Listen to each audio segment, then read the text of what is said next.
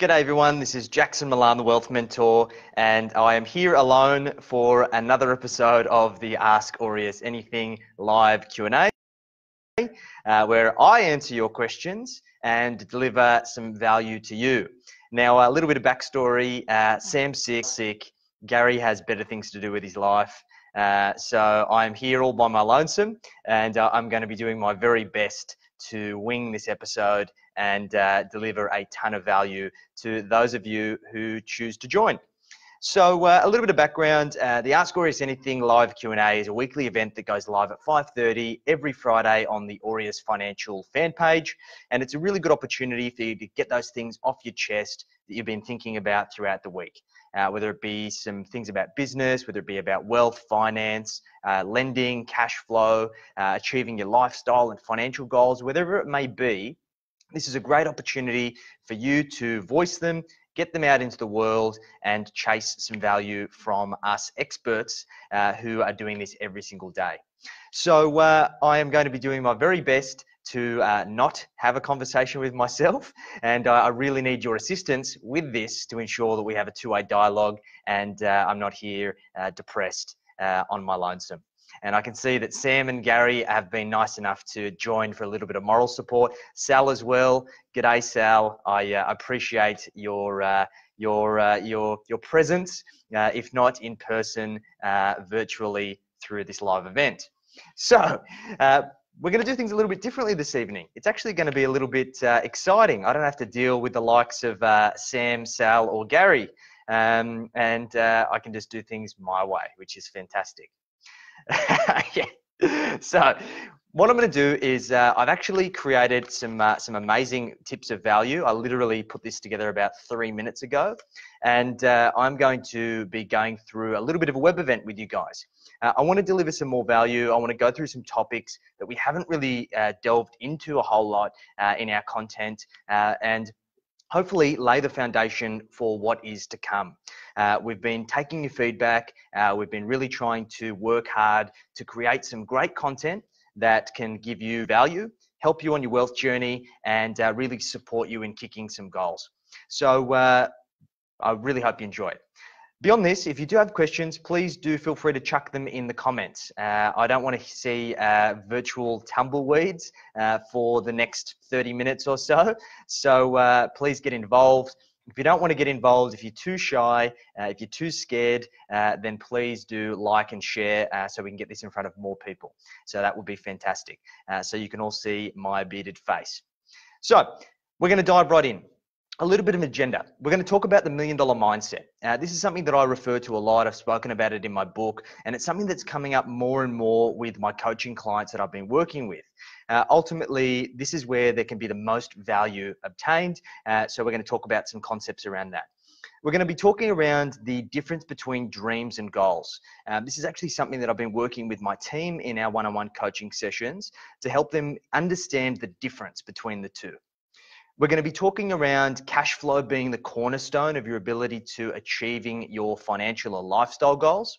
And I guess most people tend to look towards the sexy and sophisticated stuff and don't focus on the meat and potatoes stuff. So we're going to go through that and share some really valuable tips. We're going to be going through the obstacle is the way. Those of you who know, I'm a big fan of Ryan Holiday, who wrote a book under the same title, and I'm going to be sharing some tips with you around persevering in spite of the obstacles that life throws at you. We're going to be announcing a couple of really cool partnerships that we've been working on behind the scenes, which is going to be fantastic. So I hope you can stick around the whole time for everything that I've got to ramble about for the next 30 minutes or so. So while we're waiting for questions, I am going to dive right in. So starting with the $1 million mindset. Now, for many of the clients that we work with, being busy professionals and business owners, we understand that most people set out on their wealth journey with great ambitions. I'm sure if you think back to the days where you started your business or you were just getting started in your career, you were wide-eyed and excited about all of the things that you were going to achieve in the world.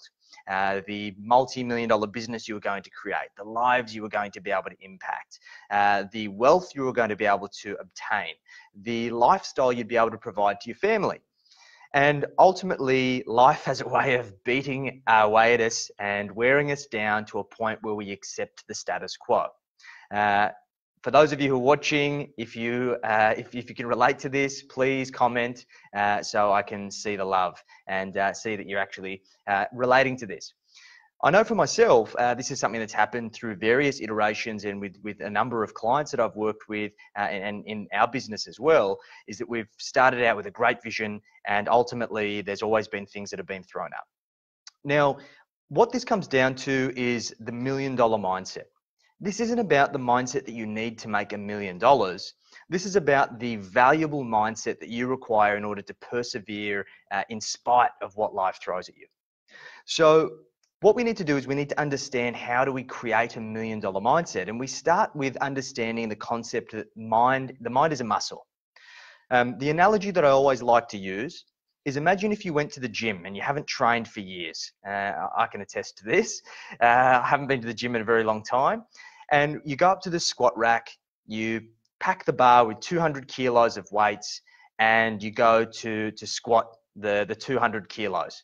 What do you think is going to happen? You're probably going to drop the weight. You might hurt yourself. You're going to bruise your ego. People around you might laugh at you. It's ultimately going to have some level of impact. And we apply the same analogy and the same kind of perspective when we approach our own professional, business, lifestyle, and financial goals. Most of us set the bar so high that we set this unrealistic pressure on ourselves without having tested our mindset and our ability to actually turn that into a reality. So when we're approaching our goals, when we're approaching crafting a mindset, we need to basically exercise the muscle. We need to get it working for us. I'll share with you my own experience. I've had a long history, a family history of alcoholism. There was plenty of people in my family who've suffered from alcoholism, passed away from cirrhosis of the liver, all of these types of things that plague alcoholics. And for a very long time, even though I was very young, I always said to myself that I'm not going to be a statistic in the history of my family, and I don't have a problem. And it took me a long while, although it never affected me in a real and obvious way that other people could see, I got to a point where I did essentially have a crossroads. I had to make a decision. And the ultimate decision that was, am I going to put my 100% into my business and into my pursuits and ambitions, or am I going to keep drinking? And ultimately, I decided that 3 years ago, I was going to stop drinking completely. At the time, I said I was going to do it for 12 months. But by the time I got to about 3 months in, I ultimately decided that I needed to prove it to myself that I could do it for longer. And since then, it's been over 3 years where I haven't drank. And I have no intention of ever drinking again. Those of you who may have observed me drinking, I was very obnoxious, and ultimately I was going to fall into the same trap that had plagued my family for generations. So what this illustrates is that you need to test your mindset. You need to put your mind to something, even something small. You start with something very, very small. For example, when you set an alarm, get up the first time it goes off in the morning. If you say you're going to do something like going to the gym, make sure you do it. If you say you're going to do a date night once a week with your partner, make sure you commit. And it's little things over time that tests your mindset, and it proves and sets a precedent for your ability to do what you say. And this has been a defining characteristic for the most successful entrepreneurs in the world. The most successful people in the world have been people who haven't necessarily had the greatest ideas, but have had the greatest execution of those ideas. And it's with this underlying principle that we can teach ourselves to be, I guess, people who are able to attain greatness. This is something that's worked for me, something that I've tried to teach my clients, and has had profound results in the lives of the people that we've worked with. So if any of you who are watching, if you've got any questions about mindset, feel free to post them up. More than happy to share some further insights. But this is really the most important part. Now, let me give you some depth, and this is going to be a really good segue into the next section. The idea of having a mindset comes down to the deference of gratification in many circumstances, particularly when we're talking about money. The idea is that we need to be willing to defer gratification from today in pursuit of a heightened gratification as a result of our sacrifice at some point in the future. I'm sure all of you who've read my book or have listened to some of our content in the past, you hear me constantly referring back to the marshmallow experiment, where they basically put kids in a room for 15 minutes with a marshmallow. And they said, if you can wait for the 15 minutes and you don't eat the marshmallow, I'll give you a second marshmallow. And majority of the children, 2 out of 3, were unable to wait that period of time. They were able to wait 1 minute, 5 minutes, 10 minutes, 14 minutes, 14 minutes and 50 seconds. But at some point, 2 out of 3, without fail, ate the marshmallow. And 1 out of 3 was able to persevere, was able to push through that kind of pain and be able to achieve the gratification of getting the second marshmallow at the end. Now, this is a great analogy for life. Most of us don't have the ability to not eat the marshmallow. We constantly want everything now. We've been conditioned through society, through technology, through marketing to always get everything now. Even worse, there's things like Afterpay that are allowing us not only just to get things now, but get things now when we can't afford it.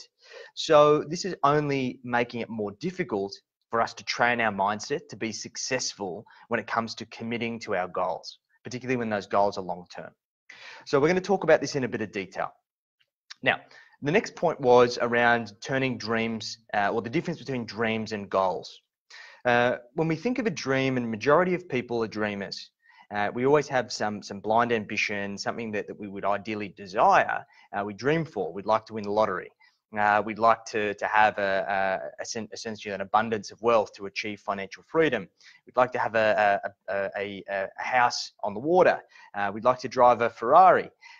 Whatever it may be, majority of cases, we always refer to these things as dreams. And the main reason that they are dreams is that there is no tangible or, I guess, step-by-step roadmap for you to achieve those things. They are essentially just things that you have ideally wanted at some point, but you haven't the hard work to actually break down how you're going to get there. Now, a difference between a goal is something that you have defined, a roadmap that is going to provide you with the ability to turn that into reality. And that is an art in itself, of being able to turn dreams into goals. Because I think a lot of us have the definition wrong. We believe that we can aspire to create that multi-million-dollar company. We dream that we can achieve that role of being on the executive board, or essentially curing world hunger, of creating peace in the Middle East. But we haven't put in the effort and the time and the energy to be able to turn that dream into a goal. So we need to create a framework that allows you to do it. And we're going to talk about that now. It's very, very simple. Our methodology around this is about understanding where you are now, and sometimes the harsh reality of where you are now. You need to be honest about it. Defining what you want and what is the destination, and being able to work out the gap. Now, in some cases, that's much easier than others. I was speaking to a client today who completed an exercise that I take all of our clients through that's built around 3 questions. Now, if you're watching this, I'd like you to grab a pen and I want you to write down these 3 questions. And when you get a bit of peace and quiet, 10 or 15 minutes, I want you to ask yourself the questions and write down your responses. So, question number 1 is, what is fundamentally important to you?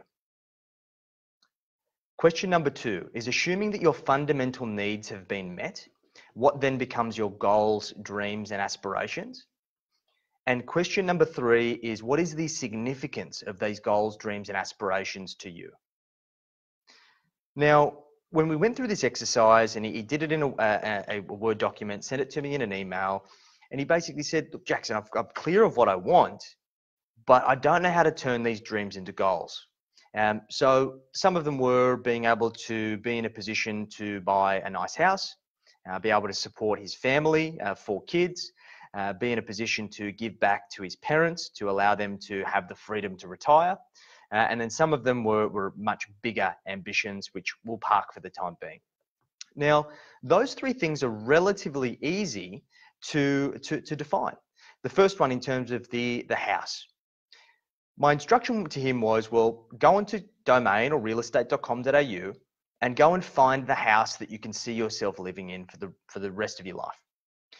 It may not necessarily be the dream home, the waterfront mansion with the circular driveway where you can park your Lamborghini, but it is the family home. It is the place that you would be comfortable living in for the rest of your life. And find out what the value of that property is today. Is it $1 million? Is it $1.5 million? Whatever the number may be, ultimately up to you to find out. Now, firstly, the next thing we need to do is once we've got that, we then make an appointment to go see it. We essentially immerse ourselves in turning this into reality. It makes it real because you've gone to the property, you've looked in it, you understand where everything is. You know, if you go into the bathroom, what the water pressure is like. You know what the backyard looks like. You know what the maintenance that is going to be required. You're understanding those little details that are going to be in your vision for every single day in pursuit of that goal. Because without that, it makes it very, very difficult to defer gratification. Now, what we're going to do is once we've got a dollar figure, then we can reverse engineer that. So what is the minimum amount of money that we would need as a deposit to buy that property? Is the bank going to require us to put a 20% deposit plus stamp duty? Or are we happy to pay lenders mortgage insurance and essentially essentially scrape in with a 10% deposit plus stamp duty? Do we have family that have a property that could do a family guarantee? And also, how much income do we need to show to be able to service that mortgage? So what this now tells us, how much cash do we have to have in the bank to make it possible? And what is the amount of income I need to have each and every single year to be able to borrow the money from the bank? Now we've turned that from a dream to a goal. The second part of supporting his family. Well, okay, his family hadn't happened yet. It was more so an ambition, getting to a point where we could have a family with 4 kids. So I said, first things first is do a personal profit and loss that collates all of your income and expenses today. Then save a second version called family, and then input all of the additional expenses that are going to be there when you've got 4 kids running around. You've got school fees, you've got uniforms, you've got going out on the weekends, trips away, all of these things. Put them in there and essentially see, once again, how much income you require to make that happen. Now, even go as far that in that previous scenario where you've spoken to a mortgage broker, hopefully, or your bank, about your borrowing capacity and how much you need in order to get that loan, ask them what the impact would be if you had 4 dependents. And you're starting to see that you can start to bring these numbers to life. They're making them real. And this is what most people get wrong when they approach their wealth or their income in business or in life through their career. They say, hey, I'm going to work my ass off. I'm going to work for that promotion. That promotion is going to make me this much money, and then I'm going to use that money for X. This is the wrong way to approach it. The best way to approach it is to say, these are my goals. These are all the things that are important to me. This is how much those goals are going to cost. This is how much I need to earn to make those goals a reality. And this is the actions that I need to take to make that much money. How much more powerful is that? So this is the shift in mindset, the shift in your behavior and the way that you approach your goals that will ultimately help you transition your dreams to goals. And now once you have this action plan, you now have an objective framework for you to make decisions that will ultimately guide you in pursuit of what you want. So hopefully that's valuable. So if any of you do have any questions about mindset, about dreams or goals, about how to break these things down, please feel free to chuck them in the comments and I'll get to them as we go. In any case, so I don't sit here with virtual tumbleweeds rolling past, I will keep going. Now, the next part is the cash flow is the cornerstone of all of your future planning.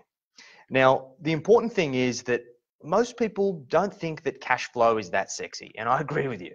The last thing that you want to be doing is sitting down on a Wednesday night and completing a budget. I think that for a very long time, and I don't know where it started, people have this negative perception and this really, I guess, this understanding of budgeting as being a bad thing. Most people, when asked, when they think about budgeting, they think of spreadsheets, they think of crunching all of their numbers, flicking through bank account statements, setting unrealistic expectations for yourself, taking all the joy out of life, and then beating yourself up when you don't stick the course. This is not the way that you should approach budgeting, because at a base level, before you even started, you failed. So we want to try and maximize your opportunity for success. And what that means is you need to redefine the relationship that you have with the word budget. And this is the reason why we use the term personal profit and loss. The idea of a personal profit and loss is much like a business. It's about understanding your incomings and your outgoings and how much you require in order to keep things afloat, and therefore how much is left over. This is about you defining what it costs for you to live the life that you desire. And as a result of the incomings and outgoings, typically how much should be left over at the end of the month for you to be able to plan with. So for those of you who essentially have not done this exercise before, we have a really great tool that you can get access to. We'll be sharing that in our community shortly, which is the Wealth Mentor community. For those of you who aren't members yet, search for it on Facebook and join. It's a free community where we share lots of valuable insights. And we'll be posting up our tool that we use for personal profit and loss planning, along with some walkthroughs to teach you how to use it. The aim is that this is only going to be done once off or once every certain amount of time, whether it be every 6 months or 12 months. It is unrealistic to think in this day and age, with everyone being so busy, you and I included, that we're going to be able to fill in this spreadsheet every single week or every single month. But in saying that, if we don't have access to the data on a daily, weekly, monthly basis, then what use is it? So we need to leverage technology. And another really valuable initiative that we're going to be announcing to the community over the next couple of days is providing you all with free access to our wealth management dashboard called My Prosperity. This is something that's only going to be for community members, and this is going to be a really way that we can help you enhance your wealth journey, get access to the right technology that can support you with automating all of this stuff, and save you the time and hassle of having to update your budget and beat yourself up every month. So this is something that we're going to be talking through shortly. All right, so if you've got any questions about cash flow, feel free to let me know. But cash flow comes down to 3 key components, and most people get this wrong. Cash flow comes down to having the right structure, having the right oversight, and having the right behavior. Now, if we break this down, having the right structure in terms of the accounts that you use. For some of my clients who don't like to use lots of accounts, we use envelopes. But majority of the time, we want to have bank accounts. And it's about having a structure that allows you to segment and have your buckets that have each an individual purpose to give you structure. This is 80% of the battle. If you have the right structure, you're nearly all the way there. Now, the next thing is having the right oversight. This is about being able to monitor the actual versus your budget. And this is where the technology comes into play. Having the right oversight is 10% of the battle, and ultimately it gives you the ability to fine-tune your structure and also fine-tune your behavior to get a better outcome. Leaving finally, the last 10% is your behavior. We need to understand that similar to mindset, this is something that has been hardwired over decades. We've inherited it from our parents, from our upbringing, from our experience, and ultimately we can't expect to change these behaviors overnight. The structure that I created for Aureus that we use for all of our clients is something that I created to be able to protect myself from myself. Those of you who have read my book know that I've created 7 spender types, and personally I've spoken about this on live TV, that the spender types that I am is that I am a little bit of a cash splasher, and a cash makes me happier, meaning that I do enjoy a little bit of retail therapy here and there. More so these days, it is vintage motorcycle parts for my ever broken down Harleys. But nonetheless, that's what I like to spend on. Now, by having this structure, it allows me to limit the means that I have available to spend in these areas, meaning that I live to the means I have available and I commit to a fixed amount of savings or surplus to allow me to achieve my goals. So if you want more insights around these structures, we're going to be creating a video series that's going to be released in the community over the coming weeks to essentially provide you guys with that education, with the ability to implement these strategies that we typically charge our private clients a lot of money for. This is a way of us giving back. And there's a common theme to all of this, what I'm talking about tonight, which I'm going to get to at the end. So make sure you stick around. So, cash flow. Cash flow is done. Now, the thing we need to be mindful of is in absence of the structure, the battle now relies 90% on your behavior. So you ultimately need to make sure you have that structure, otherwise you are competing against yourself. There are people out there like my business partner, Sam, who squirrel away every last dollar and are extremely good savers. Although I'm very envious of those behaviors, for the majority of us, the 2 out of 3 who stuff that marshmallow straight into our mouths, we are not like that. So we need to be mindful that we need to set up the right structure that allows you to protect yourself from yourself. So this is very, very important. Now, next segue. The obstacle is the way. I haven't seen any questions yet, so come on, guys. Hit me with some questions, hit me with some comments, hit me with some love. I'm lonely here. I'm sitting in the office. It's cold. I'm trying to share value. Come on, guys. In any case, the obstacle is the way. This is a concept that I've, and I guess a statement that I find myself coming back to a lot lately. There was ultimately, I guess, a book that I read a while back that that really, I guess, resonated with me, and it was, I guess, a really good metaphor for my life. When I come from very humble beginnings, my parents were blue collar workers, and ultimately struggled a lot with money. There was no handouts. There was no silver spoons. Everything was done the hard way. And ultimately, that led me to have, I guess, some level of resentment to money, to wealth, and to those that had it.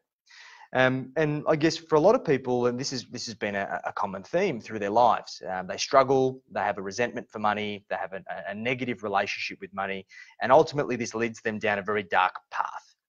Now, one of my mentors once told me that the situations that you learn to survive, your survival ultimately depends upon. So what we do is we tend to condition ourselves to get to a point where we essentially get ourselves back into these bad situations because we've lived them before. And ultimately what we need to realize is that the obstacle is the way. It's no coincidence that we start a business, we come up with an idea, we dive into an ambition of ours, only to get beaten down by life, have obstacles thrown in our way, and we reach this defining moment where we either say, this is too hard and I'm going to quit and go back to the easy way, or I'm going to persevere and see what happens. Now, in my life, we've gone through a lot of hard times, even in business. Sam's been sick, Sal's sick today, and we've really had to try and band together and work together as a team to keep things moving forwards. And in spite of all of the adversity, we've been able to prevail and continue to keep things growing. So it's one of those things that by having that experience and about having that frame of always chasing the obstacle, in order to overcome it, it's allowed us to, I guess, have that perseverance to be able to achieve our goals, achieve our ambitions, and continue to push ourselves out of our comfort zone in pursuit of greatness. Because we want to make a significant difference in this world. And this comes down to aligning with your purpose.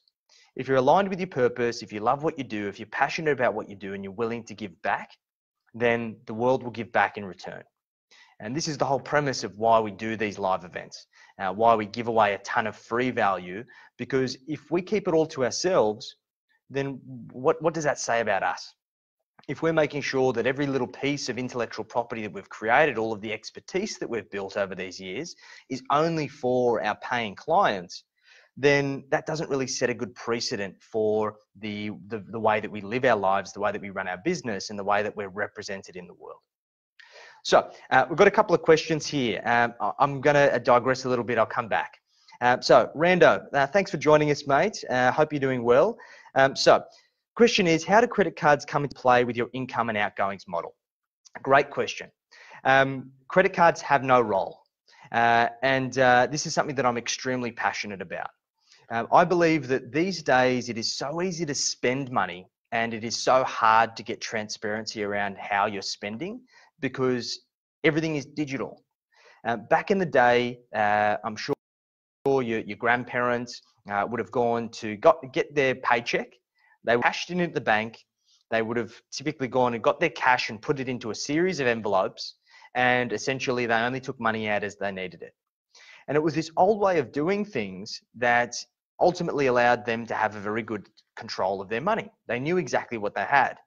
Now, these days, most people have no idea. And credit cards make it even worse.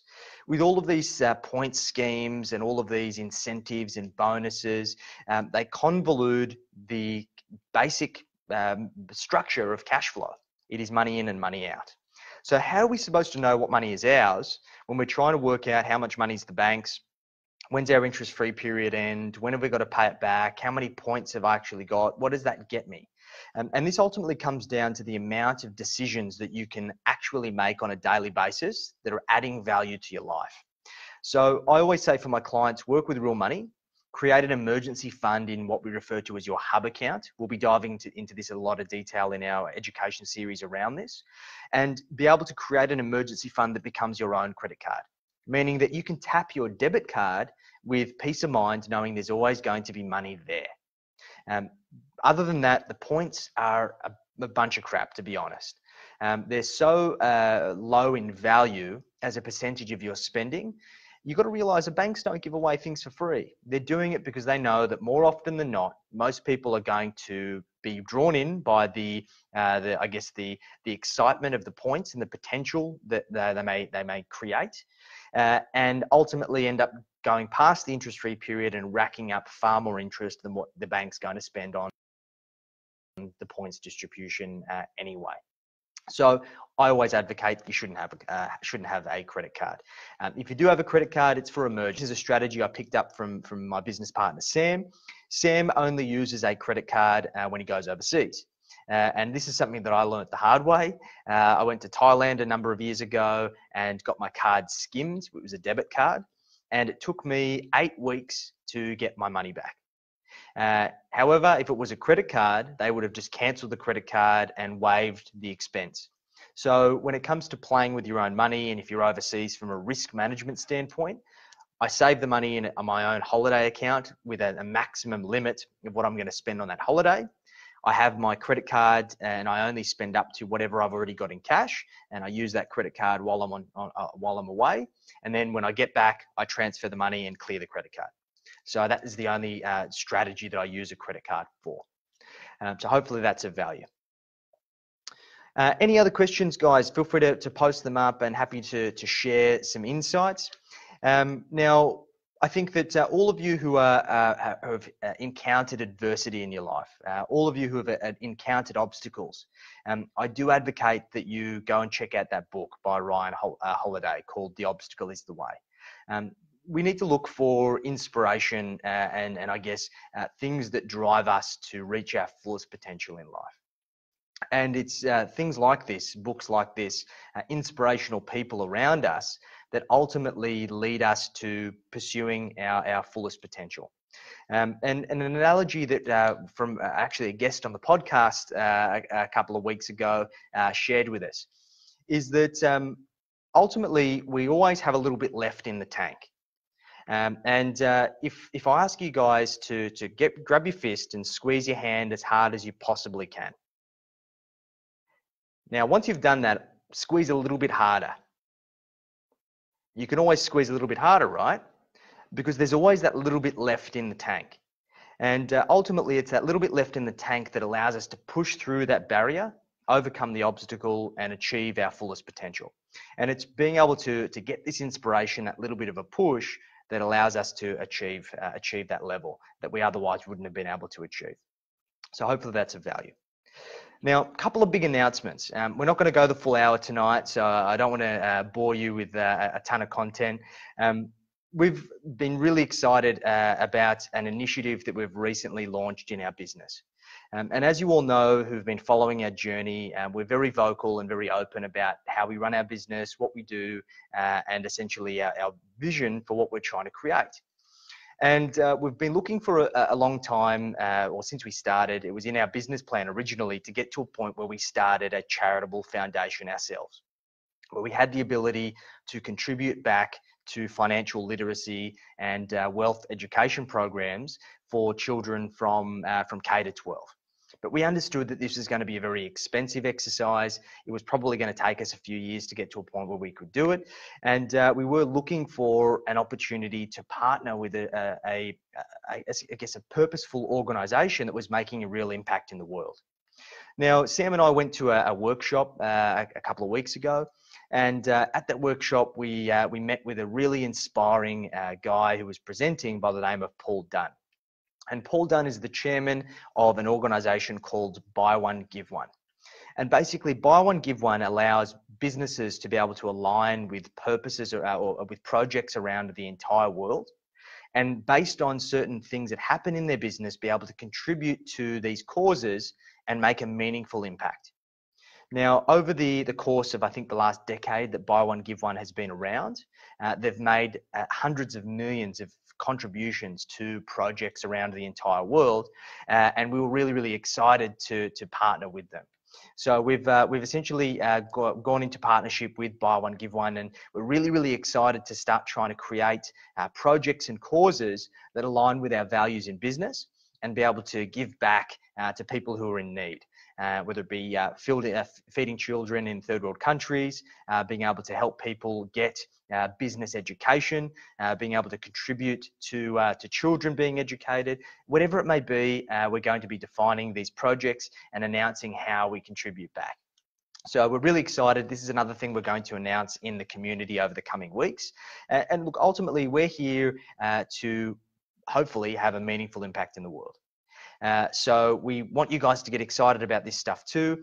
We want you guys to share your ideas, and we want to try and work with our community, with the people who engage in our content to make a difference. So it's going to be pretty cool. Now, the last thing that I wanted to talk about is that we've been working pretty hard over the past few months to build a wealth mini course, which is helping teach people the fundamentals, the basics. This is going to be launching shortly, and it's basically a 5-day video series that gets delivered to your inbox every single morning. And it should take about 10 or 15 minutes for you to go through the video, complete the exercise, and start taking action. We've tried to keep this real simple, and we've tried to learn from all of these other educators that are out there that are just making it so complicated and only giving people a very small piece of the puzzle.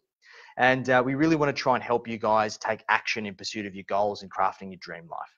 So if you are interested, if you're watching this live, if you are watching this once we go offline, please feel free to comment and let us know that you would be interested, or reach out to us via private message. And we will put you on the list as soon as it launches.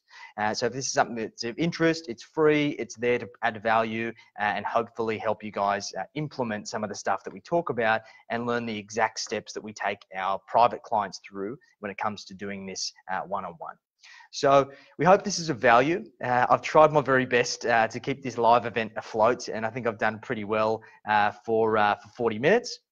So I hope you've enjoyed it, and we will hopefully have another person supporting me next week. Otherwise, I'll be rambling on for 40 minutes again. But I really appreciate your feedback. If you've enjoyed this, please like and share, and also make sure that you do join the Wealth Mentor community to get more value in our content. And please invite your family, friends, and colleagues into the community as well. We're going to grow this thing together. We want to try and help more people work towards financial freedom. So we can't do that alone. So until next time, we will catch you next time, same time and next week for our Ask Aureus Anything live Q&A. Thanks for joining, and we will catch you later.